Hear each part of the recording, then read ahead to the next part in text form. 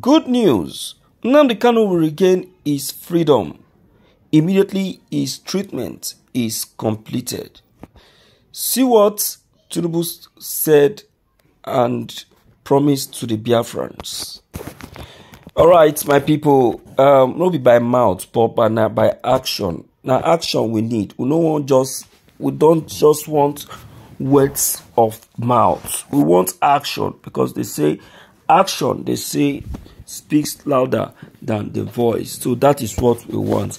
Yes, so Bola Ahmed Tinubu talk this one, but then what is the evidence that what he has said is true? Okay, let's check the content. This is today's news.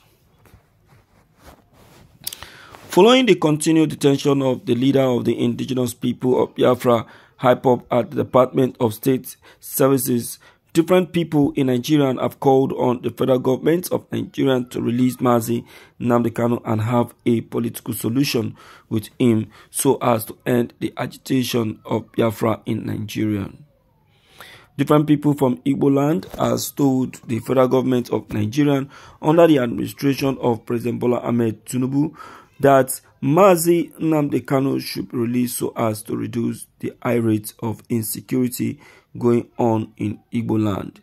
The Igbo Apex Socio-Cultural Organization, or Neze Igbo, under the leadership of Chief Emmanuel Iwanyao, have called on President Bola Ahmed Tinubu to release Mazi Nnamdi Kanu and have a dialogue with him so as to restore peace in the southeast and boost the economy of southeasterners again. Meanwhile, different organizations, politicians, and other prominent people in Nigeria have continued to tell President Bola Ahmed Tinubu to listen to the plight of the people and release Mazi Nnamdi Kanu so that peace can reign in Nigeria.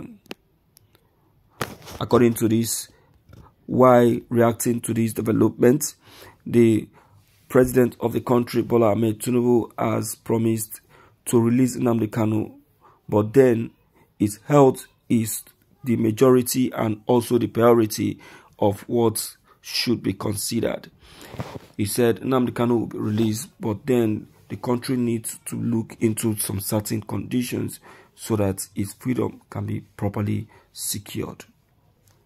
Okay, I think Tinubu has a point, but then it shouldn't be that long, because the young man has overstayed his stay in detention. You understand? This is going to soon complete 2 years plus now, if not more than. You see that, and it doesn't tell well. Okay, you have done so well by allowing him to go for his medical.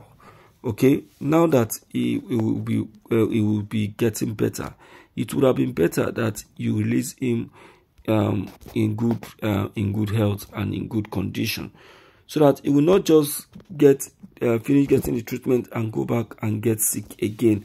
He doesn't pass any good message at all. Instead, it will cause more harm and more damages, you know, and that is just the truth. So, my people, that is one thing about our people and about our country, Nigeria.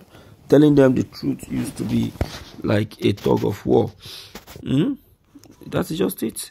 Let's quickly hear from you, my people, on this very matter, and let us know what your own opinion and what your own advice on this may be. Don't forget to leave them below the comment section. Click on the subscription buttons as well as the bell buttons to get updated each time we upload any new videos. Thank you.